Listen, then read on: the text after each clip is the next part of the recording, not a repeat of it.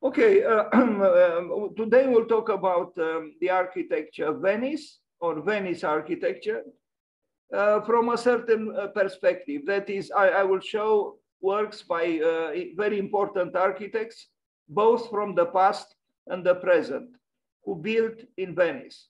And this presentation is particularly addressed to those who would like to visit Venice this year because of the biennial in architecture. So let's see what this great city has to offer, and it has to offer a lot. I mean, I could have made a presentation just about the cemetery of Venice, where a poet like Joseph Brodsky wanted very much to be buried, and with good reasons, because there are some, I mean, Venice is Venice. It's almost an imago mundi in our fragility, you know, and in our, presumed beauty. It's a quintessential city in terms of art, architecture, beauty, but also vulnerability, fragility. We begin with Baldassare Longhena, who is not, although he built important buildings in Venice, but he's not, I don't think his spirit is intrinsically, Venetian, because he's a Baroque architect, and the Baroque. Although I'm probably wrong now, I have to be careful with what I say, because there is also a Baroque sensibility in Venice. But let's see what Longhena did. There are various portraits of him. I'm not even sure this is him. Sometimes the identification of characters or architects is wrong on the web, but I presume it is him. This is his most important work in Venice, Basilica di Santa Maria della Salute, or simply Santa Maria della Salute. It's hard to miss it because it's a very visible large building, and it stands out also because of its Baroqueness, because it is a Baroque building, and here it is. It's a building that stands out, and I hope I have here an image from the top. Let me see, just a second. Yeah, here. So you see, here is Piazza San Marco, of course, and here is the Santa Maria della Salute by Longhena. And here the building on the left is a building where is the only work by Tadao Ando in Venice. But the building existed prior to Tadao Ando, but he worked inside the building. Unfortunately, the entrance into this building, if you want to see the work of Tadao Ando, the ticket to enter is expensive. I know, I was discouraged to pay that amount of money. I don't know, 25 euros or something like this. Anyway, if you go to Venice and you see the building by Longhena, you can very easily go and see the work of Tadao Ando, which is in this building. But let's start with the beginning now that I anticipated a little bit. So this is the building, an octagonal plan, and the octagon was used by various very important artists and architects. Leonardo da Vinci was almost obsessed by the octagon. He used it frequently in his architectural sketches, although he didn't build Leonardo. But the octagon is present in many important architectures, and Longhena used an octagonal plan for this celebrated basilica.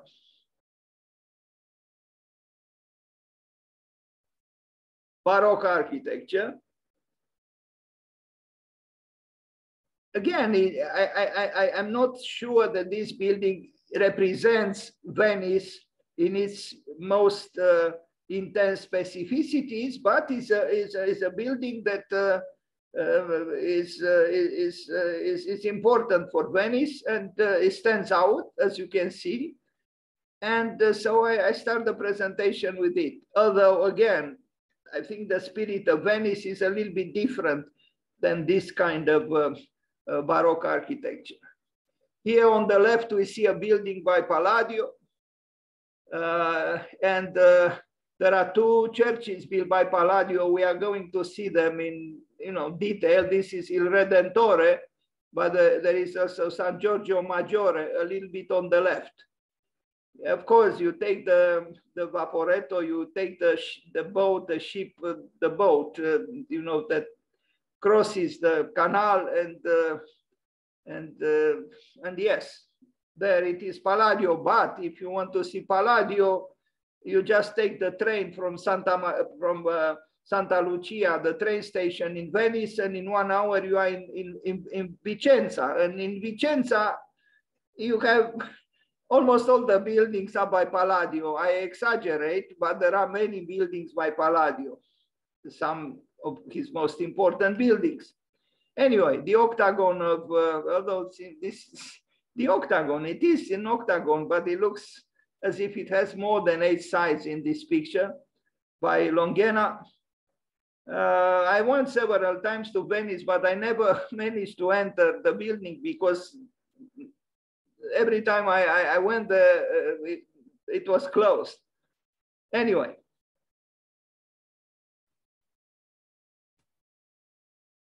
Baldassare Longhena. And again, this is the urban fabric of Venice, and you see where it is located. And of course, for tourists, the main attraction is San Marco. I didn't include San Marco in my presentation, imperfect as it is. You can arrive at San Marco. In fact, you can arrive even to the Venice Biennial if you continue to walk here by the water. Approximately in 15 minutes, you are at the Venice Biennial. But you can arrive here from the train station by walking. I always walked through the labyrinth of Venice in order to arrive here. So again, this is Longhena, Baldassare Longhena. And this is the building where Tadao Ando did his work. And we are going to see pictures of that this work towards the end of this presentation. But I like this neighborhood, Longhena and Tadao Ando, and the meeting between the old and the new. I think they enhance each other, and they should be like this in all places on this earth. Andrea Palladio, what can we say? The quintessential architect, in my opinion. I am probably wrong, but you cannot have hierarchies, rigid hierarchies in the field of art, and I include architecture. But for me, somehow, Andrea Palladio is no, I shouldn't say this. I was ready to say the best individual architect in the history of architecture. I shouldn't say this. So please do not hear what I just said, but he's together with the very best. And I love Palladio. And I don't know if there are people who don't. San Giorgio Maggiore, this work house facade elevation was actually not finalized by him. We are going to read about it a little later. So this is San Giorgio Maggiore, and from Tadao Ando you can see San Giorgio Maggiore very well. And on the right here is Il Redentore, also by Palladio. To be honest with you, the churches of Palladio, have I don't know how to say, a problematic sacrality inside, in my opinion.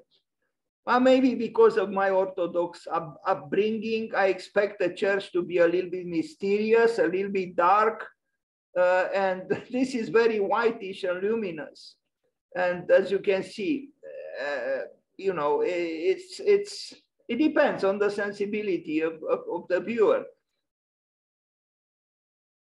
I don't think the churches by Palladio are his greatest works.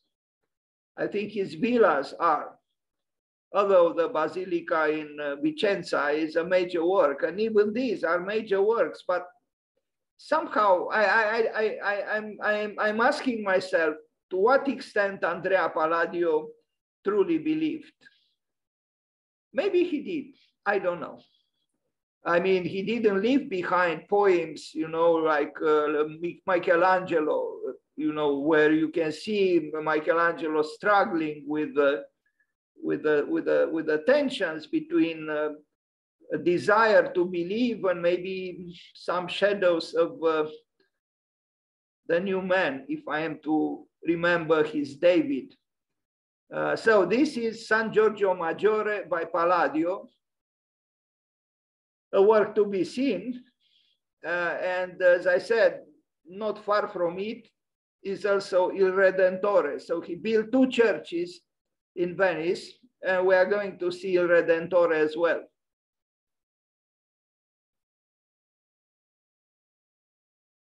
So Il Redentore, this is the one. What can we say? It's Andrea Palladio, right? I mean, you can get much better architecture. It doesn't matter, ecclesiastical or not.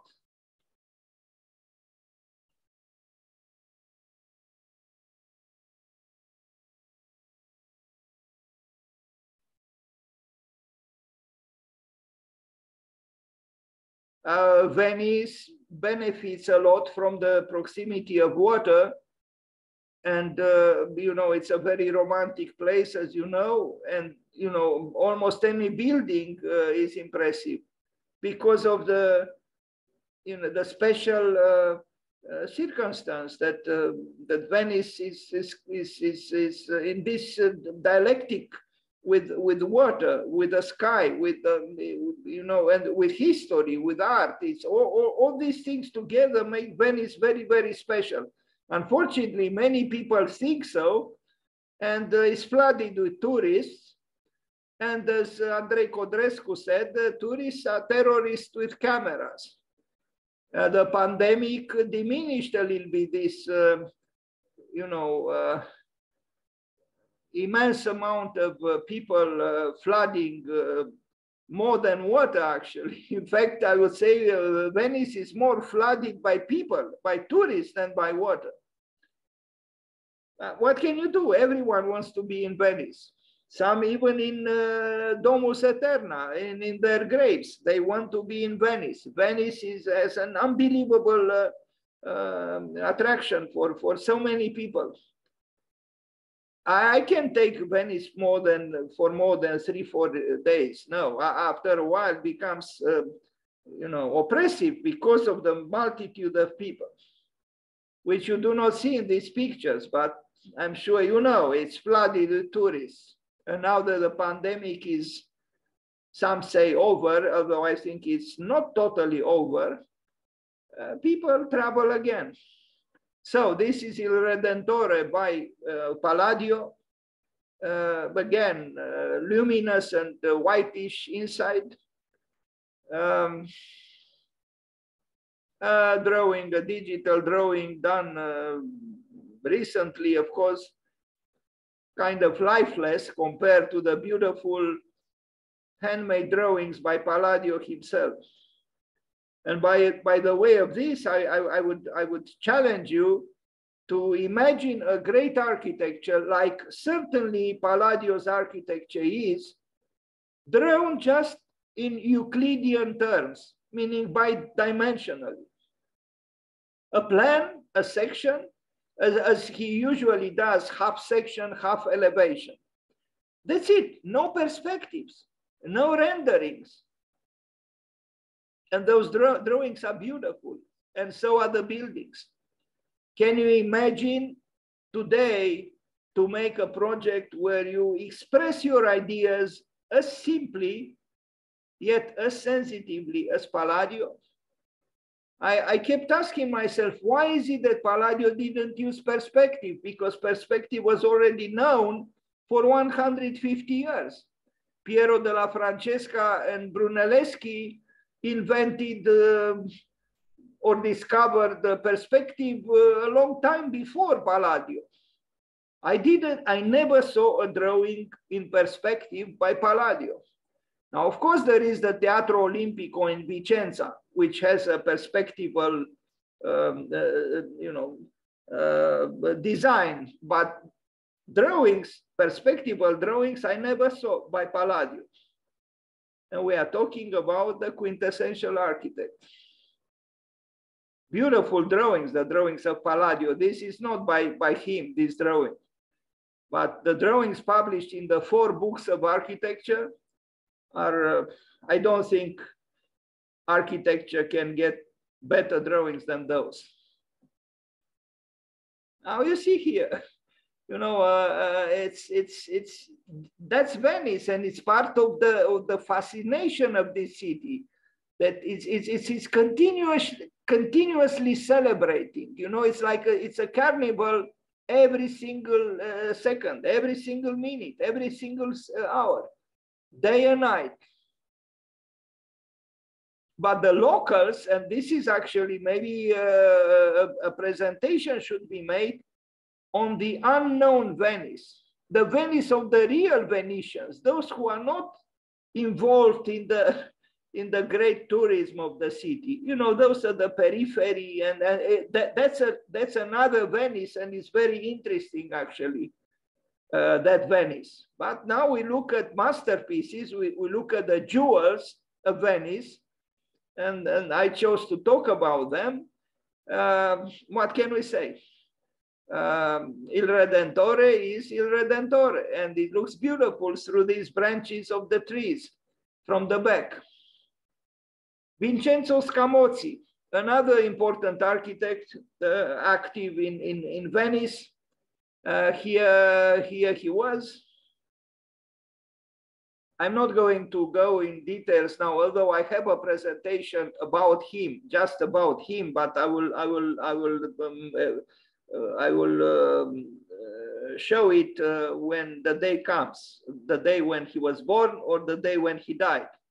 Procurație nuove, the new, I don't know how to translate into English the word, I know in Romanian, procuratură, but I don't know in English. Procurație nuove, it's in the San Marco square. So Scamozzi moved to Venice in 1581, where he had been invited to design the Procurație nuove on the Piazza San Marco itself. The Procurație nuove was built as a row of official housing for the Procuratorate of San Marco, presented as a unified palace front that continues the end facade of the Sansovino Library. There are 2 Procuratius, the old one and the new one. He was to build the new one, which is around the corner from Sansovino's library. The Sansovino library was considered by Palladio the most perfect, the most harmonious, the most accomplished building since antiquity. But we are going to go there too.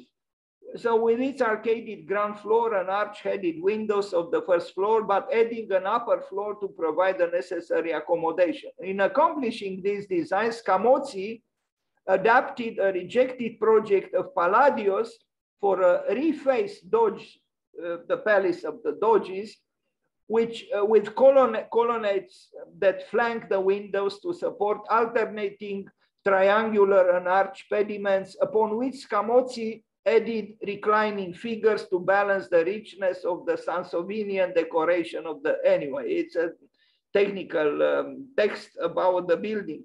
11 bays of this project were completed and later were extended by Baldassare Longhena. who was Camozzi's only pupil. So we began the presentation today with a pupil, the only pupil or student of Scamozzi, who was Longhena, who did Santa Maria della Salute, which you saw. So this is the building. Unfortunately, I don't have a lot of pictures with this. And this is a weakness of my presentation, and that's why I hesitated to make this presentation today. Certain sections of my presentation should have been more ample with more information. But maybe I will make another one tomorrow, a developed presentation. You can miss it because if you are in the San Marco, you see two similar buildings. This one, which is oriented actually towards north, and the one which is oriented towards south. And I was always confused which is which, because one was built by Longhena and Scamozzi, and the other one, I don't know by whom. But this one is considered the new one, although the other one looks newer. I'm a little bit confused, but this is around the corner from the library that I mentioned. And I should have had a plan with San Marco. What is this? Another building by him, Palazzo Tiene Bonin. Sorry, you see, my presentation is even inaccurate. This is in Vicenza. Forget it. Actually, this building, so for those of you who go to Venice to see the Venice Biennial and take the train from Venice to Vicenza, and it's about 1 hour by train. When you get off the train station, this is probably the first building that you see by Palladio. It was designed by Palladio, as it is written here. He worked on a previous project by Palladio, but the project was done by the architect we talk about now.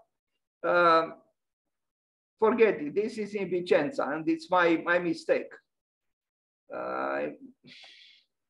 The Library of San Marco in Venice was a completion of Jacopo of Sansovino's design, and this is the building that Palladio considered the most accomplished, the most beautiful, the most harmonious since the antiquity.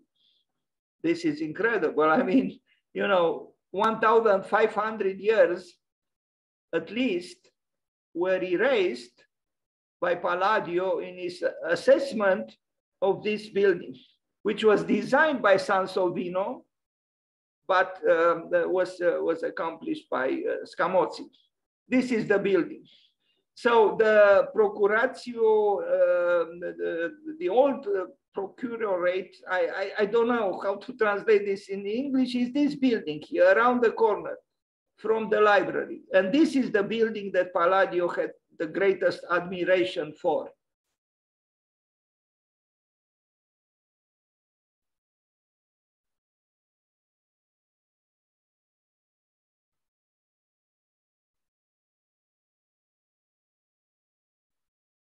A prestigious location. No, I mean, this tower, maybe you know, that this is a more recent erection, so to speak, because it fell. I don't know for what reason, maybe because of fire, and it was rebuilt.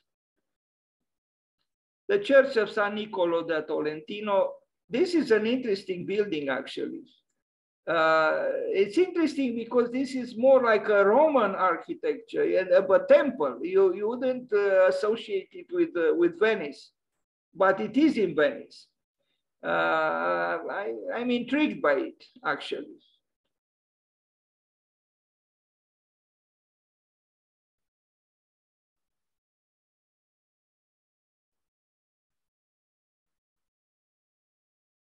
It's a little bit confusing for me as well, because there are these architects, Scamozzi, and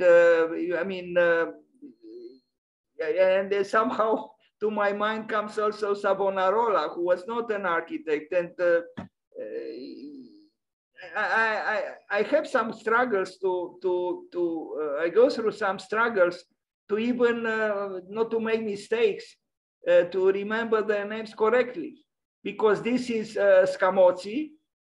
We are talking about Scamozzi now, but then we have this this building by Sansovino, which was completed by Scamozzi. So let's make sure that we understand correctly.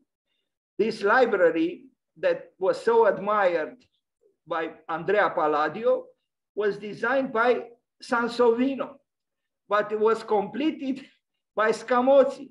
Now, you know, if you are good with names, you have no problems. But if you are not good with names, it's very easy to mix them up. You know, Sansovino did the design and Scamozzi finalized the work, completed it. If you ask me in a few minutes, I'll probably have to think a little bit. Sansovino did the design, but Scamozzi completed it. I should repeat this a few times. Sansovino did the design, but Scamozzi completed it. Sansovino did the design, but Scamozzi completed it. Sorry for being childish. So this church by Scamozzi, which I find intriguing because it looks like a temple and it's more like a Roman architecture than a Venetian architecture. But for this very reason, I find it provocative and interesting and should be seen by someone who goes to Venice and spends a few days there. The interior as well. And it's not bad, is it? Okay, we move forward. So we saw Scamozzi. And this is also an interesting work by Scamozzi.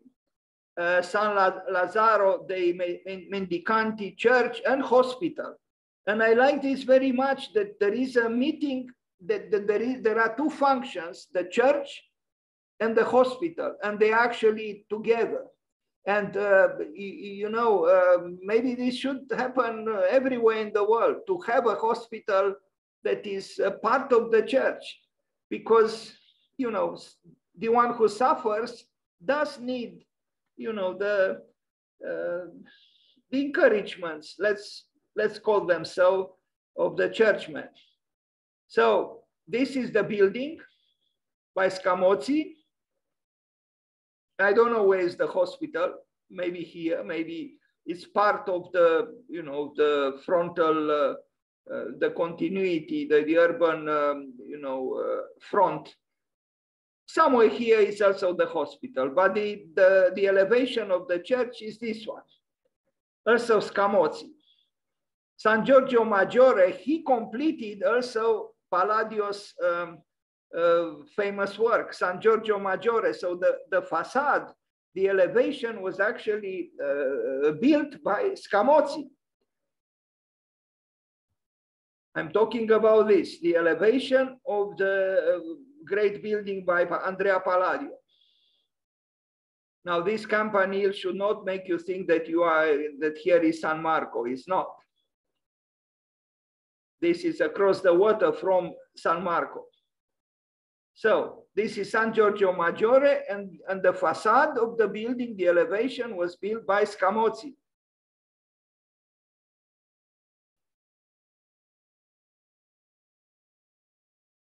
Palazzo Contarini on the Canal Grande, also by Scamozzi. There are other works. I didn't include everything because it could be very tiring and confusing. You know, I just show a few works. So this is one of those famous, you know, palazzos that adorn both sides of the canals in Venice. Okay, now Jacopo Sansovino. Jacopo Sansovino, who designed that magnificent library that so much was admired by Andrea Palladio. And Sansovino did the design, we remember, but it was completed by Scamozzi. This is not it, it's not the library, it's another building that he built in Venice. And here is, you know, another weakness of my presentation, that I don't have enough works by Sansovino shown in this presentation. And this is the library that obtained from Palladio so much admiration.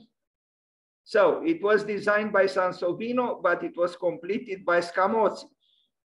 Now Carlo Scarpa. Now we go to architects closer to us, modern architects. And Carlo Scarpa taught at the University of Architecture in Venice, which is the only university of architecture in Venice, in Italy. And unfortunately, I don't know if it was an unfortunate event, because he didn't have a diploma as an architect. Carlo Scarpa was obliged to teach drawing and interior design, interior architecture. But as you well know, Carlo Scarpa was one of the major architects of the 20th century. And here he is, Carlo Scarpa, Il Maestro in Metamorphosis. He died at 73 in mysterious circumstances. I read a few accounts that he fell from a building in Japan, or that he fell on a staircase in Japan, or that he fell on the stair from the plane that landed in Japan. So obviously it was in Japan, but exactly how he died, if he fell from the 7th floor of a building, or he fell, I don't know on what stair or staircase, that I couldn't find out. Also, what is very strange and unique, probably, maybe it's not unique, maybe in the past other people did it, but apparently he is buried vertically in the Brion Cemetery, his famous work. Now, I don't know if at the edge of that private cemetery or part of the cemetery, but I read he's buried in a vertical position. Strange, no? Anyway, he was a remarkable architect, truly one of the best, together with his friend Louis Kahn. The entrance to the architecture school, the University of Architecture in Venice, was done by him. And this is it, in exposed concrete.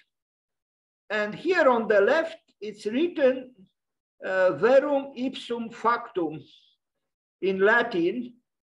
And this wording was used by Kenneth Frampton when he made a very nice presentation about Carlo Scarpa many years ago at Columbia University in New York, with conference which I attended. And what does it mean, verum ipsum factum? I hope I get it right. It's something like only through making you arrive at truth. Through making. And in a way, it makes sense for a University of Architecture to, because you can't have architecture without making.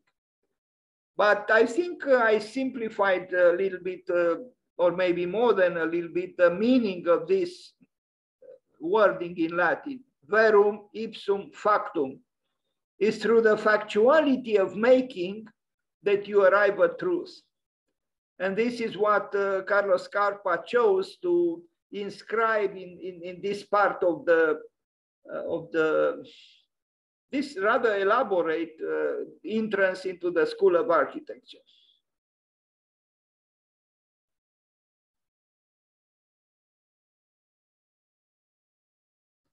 I don't know if you know, Carlo Scarpa has 11 letters in his name, if you add all of them. And apparently he was very fond of number 11. And apparently he used number 11 often in his works. So as you can see, there is subjectivity and even idiosyncratic choices there are in the works of brilliant minds. Because a brilliant mind is not just an objective mind. It's a human mind. It's complex. It's warm. It has imperfection. It has idiosyncrasies.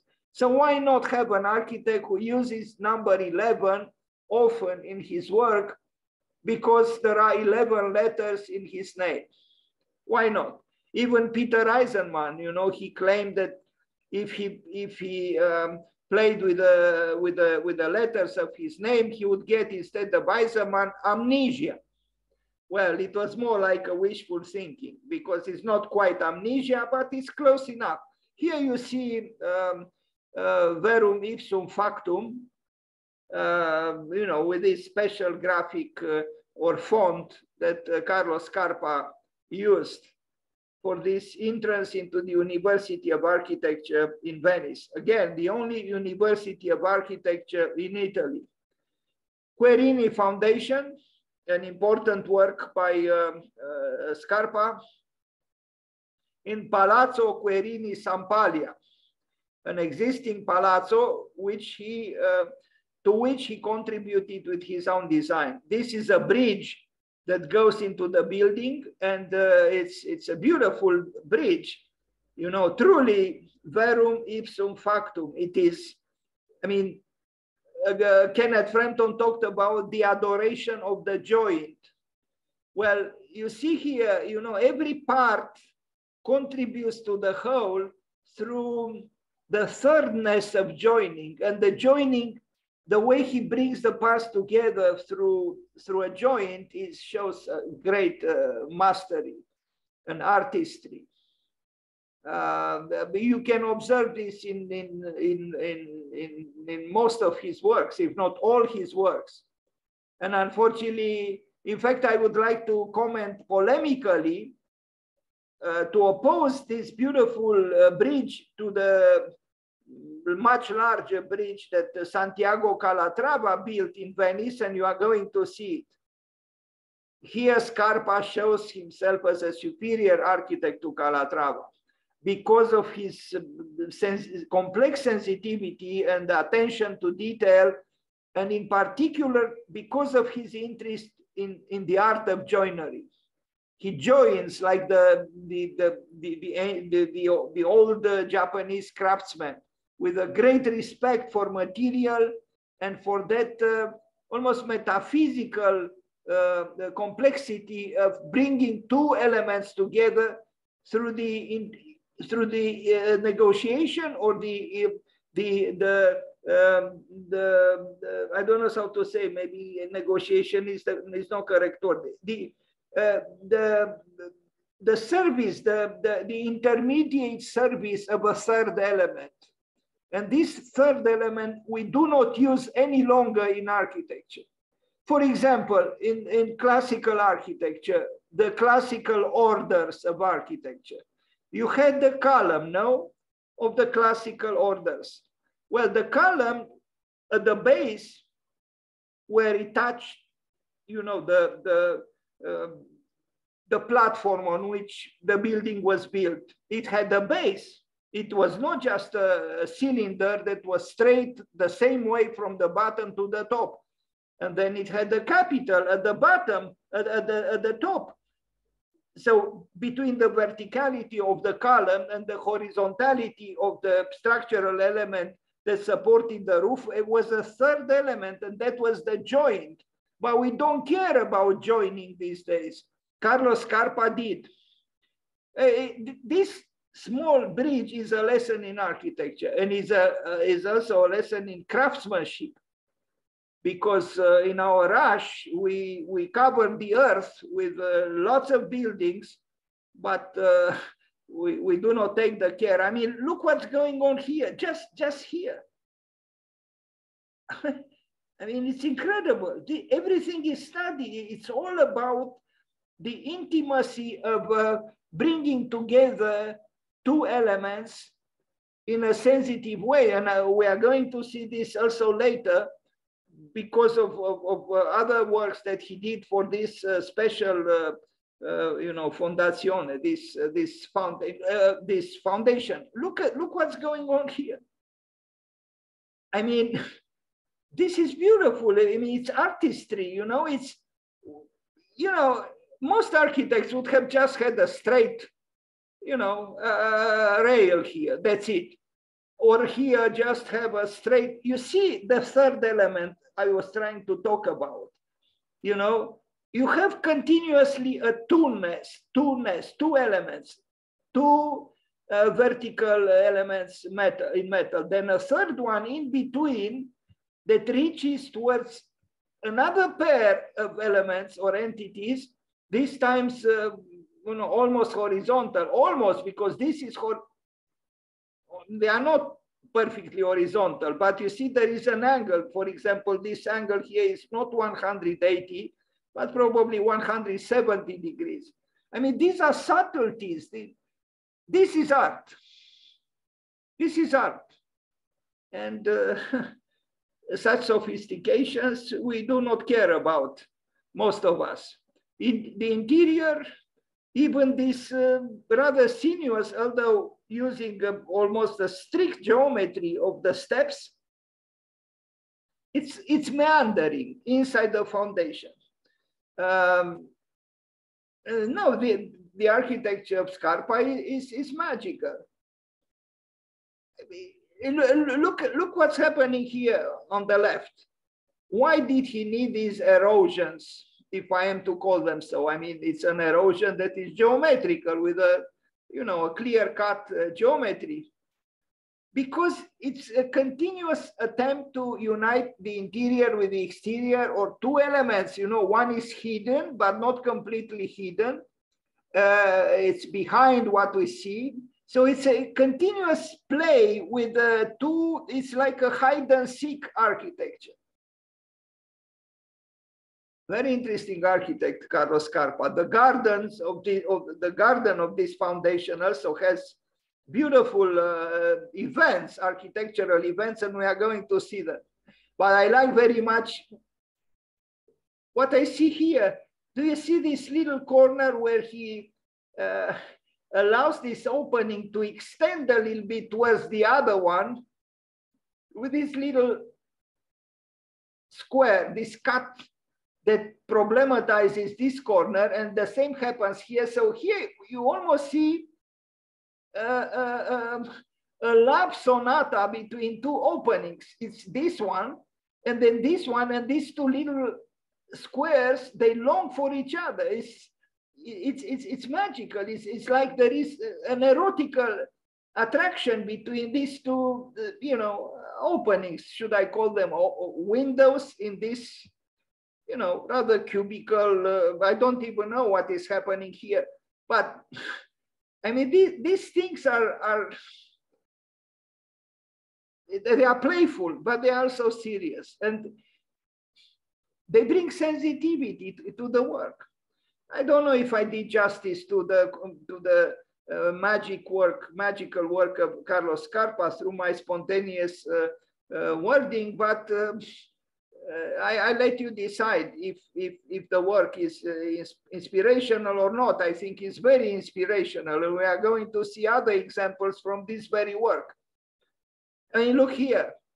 It's the way he works with water is as magical as the way I cannot call them builders, the gardeners or the landscape designers of Granada, of Alhambra did, because when I visited Alhambra, I was more seduced by the incredible complexity and lyricism and poetry and beauty of the gardens, and especially the way the water was channeled, just like in Carlos Scarpa, than the building itself. Look here, it's an event. It's an event, the way he very affectionately brings water from that channel into that, basin, round as it is.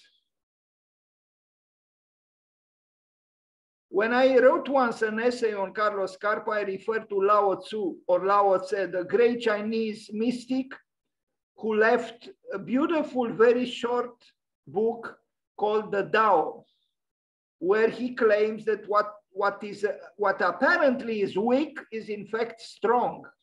And he gave us an example, water, which compared to the rock or to the stones, by all means appears to be very weak. But the truth is the so-called weak water erodes the stone in time. And so what I'm trying to say is we like to differentiate between people, between institutions, between all kinds of entities, and say this is strong and this is weak.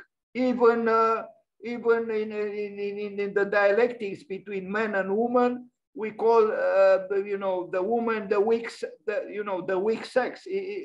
She's not weak at all. In fact, Napoleon, the great emperor who was not afraid of anyone and who won so many battles, he said the only victory in front of a woman is to run away. So who is weak here? And the water, which appears to be weak in time, erodes the strongest rock. I suggest to you, if you didn't already, to read a beautiful, short, thin book left apparently by Lao Tzu, praising weakness. That weakness, which is in fact real strength, but the appearance seems to say it's weakness. The Tao, very, very nice mystical writing, but you have to be lucky to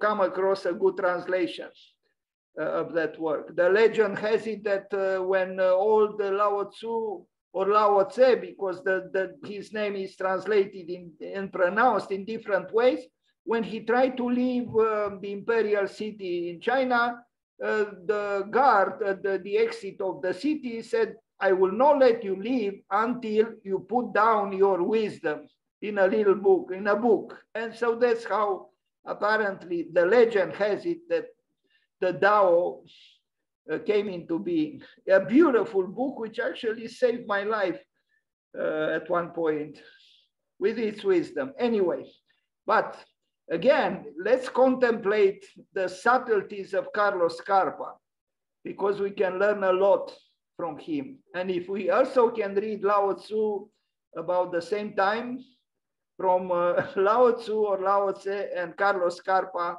we can obtain riches. Tadao Ando. Tadao Ando, who is not Chinese, of course, but Japanese, but still wisdom comes from the East, where the sun rises.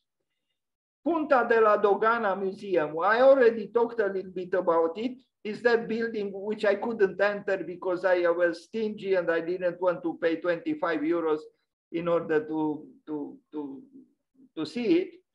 It's an art gallery, a museum. I don't know if he created this carpentry at the top, maybe it was existing or he just refurbished it. It's very nice. But the columns, I don't know what to think of these columns. For my taste, they are a little bit too designed, a little bit pedantically designed with rounded corners. Maybe they were existing like this, although I doubt it. On the right, we see his signature concrete, polished as it is. I think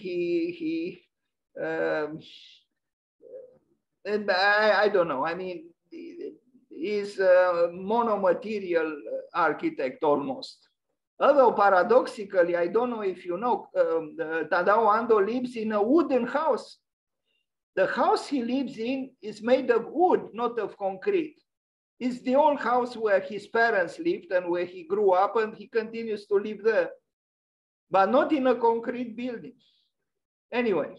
But he's not afraid of rawness or roughness. We see he left the bricks here like this, and then that's good.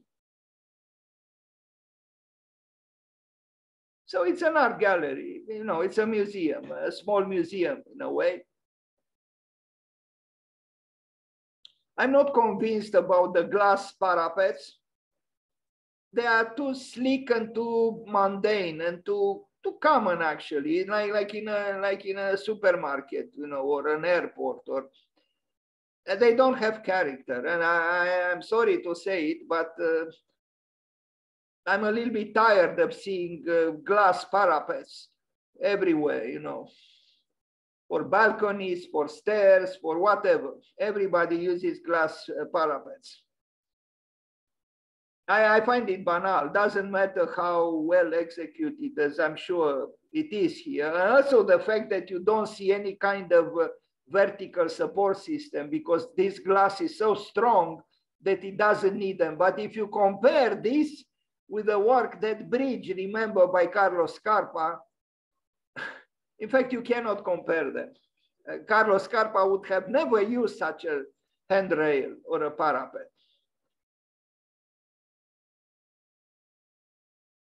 And now we are outside of the building. He probably designed also the metallic work for the doorways and for the windows, and they are nice actually. And I like the fact that they are woven. I don't know if they belong to Tadao Ando or to the existing building prior to his intervention. Anyway, it's the only architectural work by Tadao Ando in Venice. So the entrance is here. Be prepared to pay, some years ago, it was 25 euros the entrance. And on the right is Longhena with his Santa Maria della Salute, the first building that I showed in this presentation, a short walking distance. Again, this glass turns me off as it is, because it is banal. In my opinion, it is banal. Doesn't matter how well executed.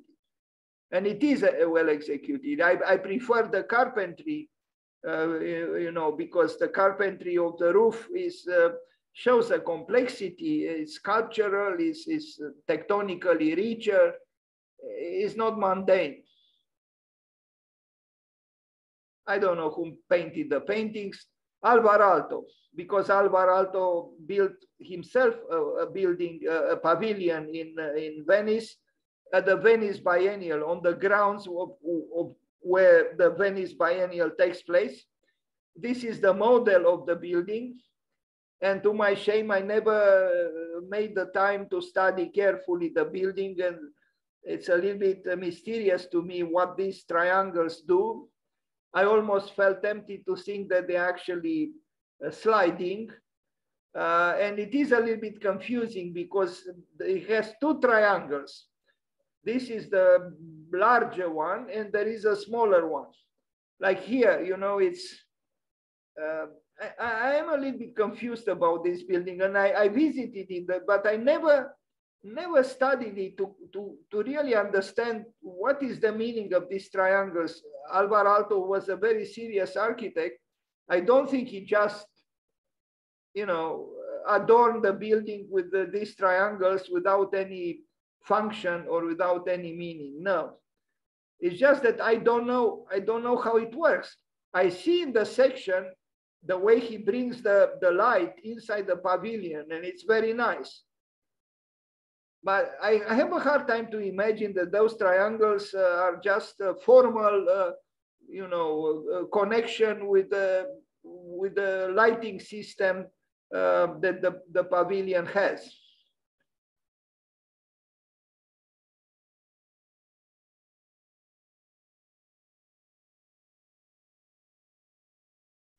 What do they actually do? They must do something, these triangles. I have to solve this mystery. Maybe I will solve it by tomorrow. Anyway, this is the finished pavilion at the Venice Biennial, built in 1953 by Alvaralto.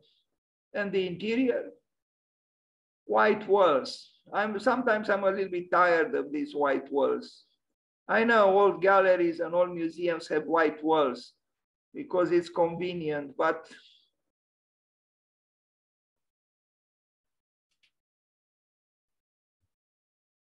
now you see this triangle here is different from the one here. And I'm sure it doesn't modify its geometry.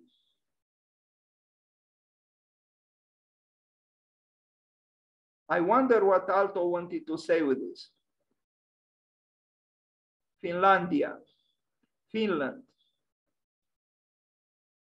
Finland, which had the courage until very recently to have a prime minister, a young lady who also liked to dance, like other normal people, so to speak. And she was brought down because of her, normality. And now she's even, she filed for a divorce from her husband, maybe because, she fell from power, or I don't know. Strange how the human destiny is. This is the plan of the building by Alvarado.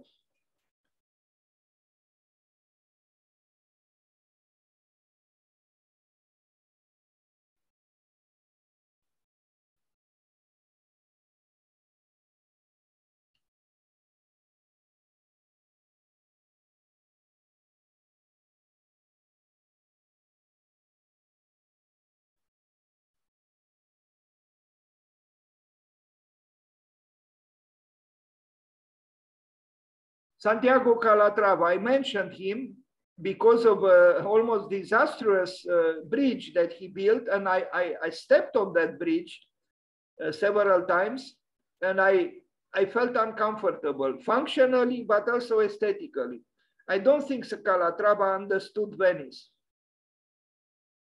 Ponte de la Costituzione, which I understood very recently, received a refurbishment of some sorts. The people in Venice protested against this bridge very vehemently. I read, and you can read too on the web, protests of the Venetians against the bridge by Calatrava. It's a bridge that is, like he does, his architecture is, expressionism technique, as it was called, his architecture. But it's too big, it's too, again, if you compare, I mean, the dimensions were obviously determined by the width, of the canal. But it's something about the bridge that makes me uneasy and makes me also wish to compare it with the bridge by Scarpa, which is much more modest, is not flamboyant, but is very subtle and very complex in its modest dimensions. This one has big dimensions, but I think it's prosaic. It's maybe for a North American city would have worked, or some other city, especially a new city. But you don't build something like this in Venice. On the other hand, the task was difficult because, it had to be a big bridge, but you could have made it more sensitive through details, through, I don't know. This is, and I'm only talking about aesthetical elements, but it had functional problems. People fell on this bridge. Underneath is kind of nice, no? Like the carpentry in the work by Tadao Ando inside that foundation or museum that we just saw. But here again, we see the same glass parapet, simplistic as it is, just like Tadao Ando used. Anyway, you can read about it on the web, and maybe tell me tomorrow, if you attend tomorrow as well, what exactly the people of Venice protested against. I used to know, but I forgot the details of the protest. They were very unhappy with this bridge, and you can see in this picture that this bridge has nothing in common with the city. It doesn't belong to Venice, really, the way it was designed. And I'm not saying again that it was an easy task. It was not, but I don't think he found a solution, Calatrava, building for Venice this kind of bridge.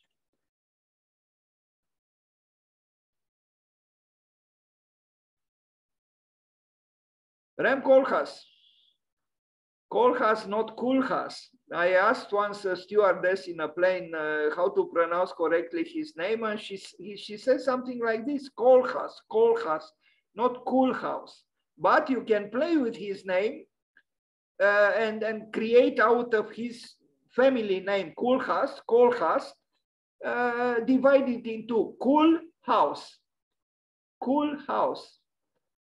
Yesterday, I had a strange thought of, founding something, by the way of Bauhaus, instead of Bauhaus, to have Bauchaos, or Bauhaus in Romanian. Bauhaus, not Bauhaus, but Bauhaus. What kind of architecture school that would be? Bauhaus. Anyway, forget it. Cool house, Mr. Cool House, Mr. Rem Koolhaas. Fondaco, the foundation, I guess, Fondaco dei Tedeschi. That's where he did some work inside because the building existed. This is the building. And I don't know. I was never a great fan of Rem Koolhaas, but he doesn't make great mistakes, but there is a certain cynicism, in my opinion, his designs, as sleek and mundane as they are. Although he is quite capable of attracting attention, here you almost feel that there are some echoes from his arch enemy, Louis Kahn. Well, Louis Kahn was not his arch enemy, but I've heard Rem Koolhaas in a lecture saying never again when he referred to Louis Kahn. I think he hates Louis Kahn, but here I see echoes of the Exeter Library by Louis Kahn, right here. I don't know if it was conscious or unconscious, but as it was said, we become what we hate. But I prefer these parapets designed by, the office, by OMA, the office of Rem Koolhaas, then, the glass parapets of Tadao Ando or Santiago Calatrava. The ceiling, not bad, but some drama here.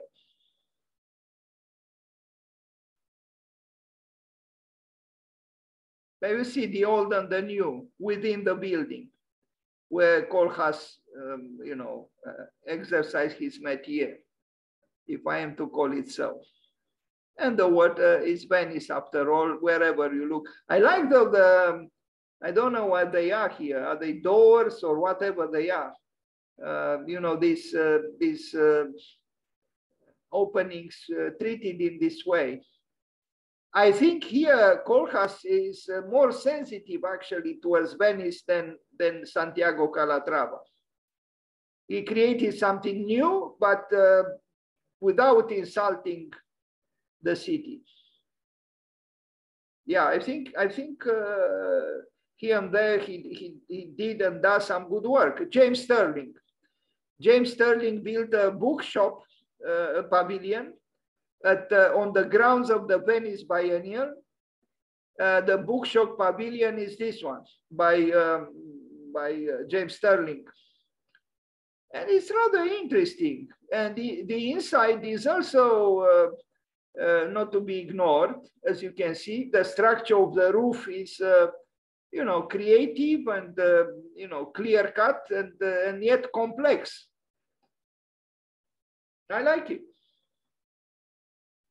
So if you visit the Venice Biennial, you can't miss it. And if you want to buy a book, I would advise you not to, because you can find in Vicenza a second-hand bookstore. Well, actually, they have new books, but with prices probably 1/3 of what you would pay, or 1/4 of what you would pay in Venice, in this very bookshop designed by James Sterling. James Sterling and Michael Wilford, because he didn't work alone at that time. He worked with Michael Wilford, but still, I wouldn't make a terrible mistake if I said this is a building by James Sterling. And here you see the section. I don't know if he did this drawing or not, or his office, James Sterling and Michael Wilford. Alvaro Siza. Well, to be honest with you, Alvaro Siza disappointed in me here in Venice. I had seen this building. It's social housing. That is economical housing. But why does economical housing to be so, why does it have to be so cold and so oppressive in its regularities and in its, you know, whiteness even. Housing in Campo di Marte, where also Aldo Rossi and Carlo Aimonino built something, but I had no time to include the works because it was a little bit confusing also what exactly Aldo Rossi did and what exactly Carlo Aimonino did. I understood this project, the housing, social housing that these architects worked on was not completed. But you are going to see the building by Alvaro Siza. Is this one? Well, I almost felt like saying, sorry, Mr. Siza, white fascism. You know, I think Siza can do better. And he's drawing some more lyrical. Yes, there is this little extravaganza at the top, but otherwise the building is, and strangely, I took these pictures from an article which talked about the neighboring of Aldo Rossi, Carlo Aimonino, and Carlo Scarpa. What neighboring, you know? I mean, I would feel depressed to live in this building, sorry. And you are going to see some pictures that might even shock you. Because, you know, Venice is not just about beauty and art and architecture and biennials and red carpets for, you know, the prizes, the Golden Lion, the film festival or art festival or architecture biennial. No, there is another Venice, and you are going to see a few pictures of that other Venice. Here, look at it. In the poorest neighborhood in Bucharest, you will see something like this.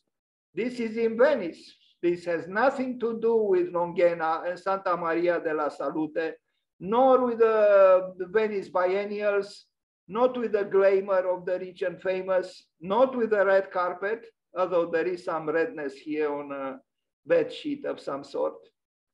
And this is not actually the most depressing part or photograph of the building by Scarpa, by Alvaro Siza, but this one, look, someone is actually, well, maybe he's not sleeping, but he could be sleeping. Maybe he has in his hand, you know, a mobile phone. It's possible. Anyway, this is the building by Carlos Scarpa that he built in Venice.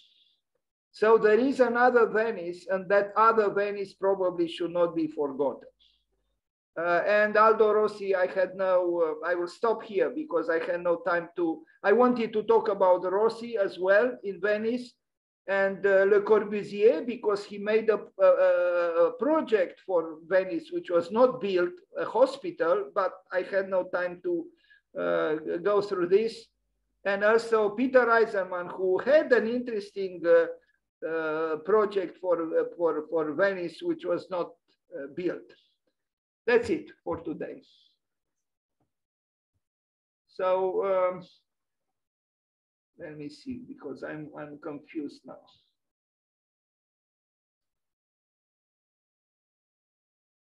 Something happened here.